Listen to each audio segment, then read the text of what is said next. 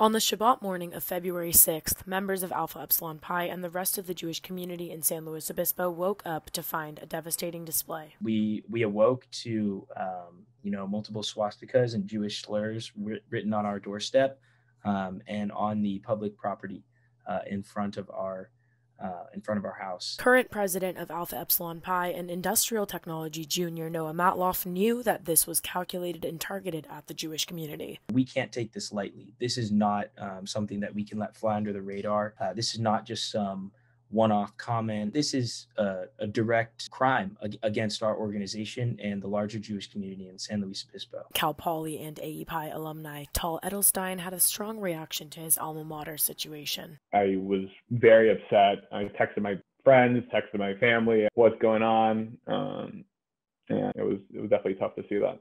The incident gained local, national, and international media coverage as people from all over the world recognized the SLO community's efforts to shed light on the situation. This happened, but how do we fix this and how can we improve this? And I mean, just looking at the AEPI fundraiser that's been going on, I mean, that's the epitome of, I think, Jewish success. A GoFundMe page was started by AEPI Philanthropy Chair and Sociology sophomore Darren Deutsch. We immediately created a fundraising page for one, Yad Vashem, and two, the JCC here in SLO. So we were super quick to act, and I think that we turned something ugly into something beautiful.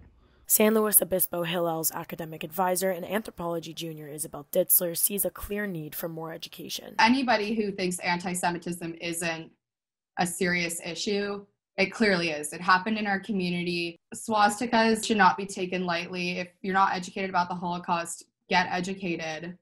The San Luis Obispo Jewish community will continue to stand strong and united in the face of adversity. Reporting for Mustang News, I'm Mickey Dewberry.